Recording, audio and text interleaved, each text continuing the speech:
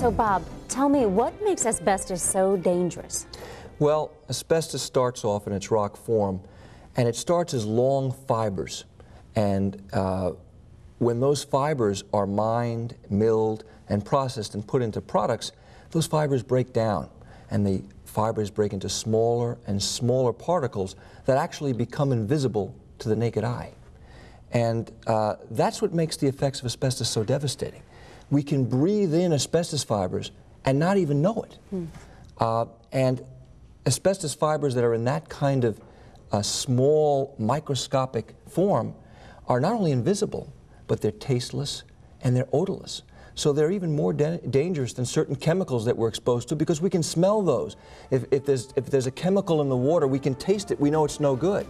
But asbestos can't be tasted, and you can't smell it, and you can't see it.